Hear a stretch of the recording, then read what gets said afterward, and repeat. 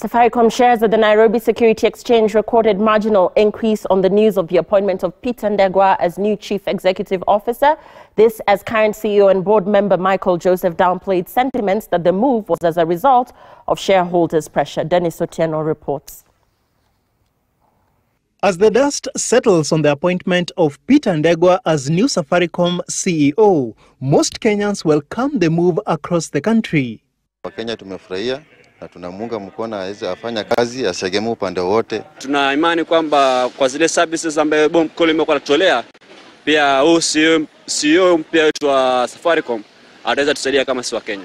Speaking to Citizen Television hours just after the appointment, CEO Michael Joseph said Ndegwa was a perfect fit for the role. He has deep experience in multinationals. He's worked in Nigeria, he's worked in Ghana, of course he's worked in Kenya, now he's heading up Europe. He has multinational experience.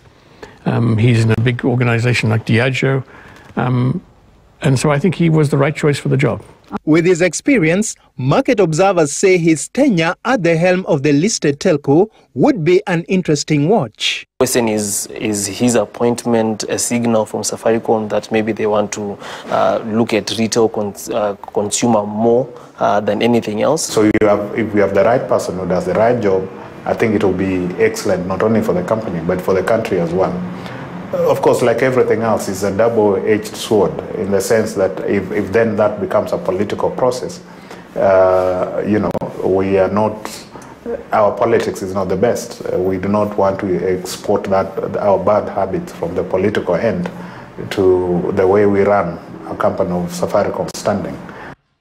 At the Nairobi Securities Exchange, Safaricom shares moved up slightly 0.35% to close at 28 shillings and 60 cents per share from Thursday's trade. Equity Group CEO James Mwangi, speaking to Citizen TV, also welcomed the move by the Safaricom board.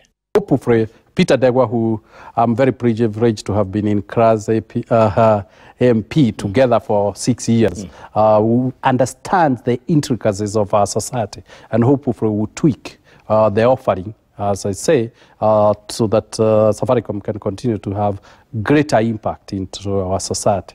Having spent over 25 years working for multinationals, Peter Ndegwa's track record is not in doubt. He now has his work cut out for him as he joins one of the most successful companies in the region. Dennis Otieno, Citizen TV.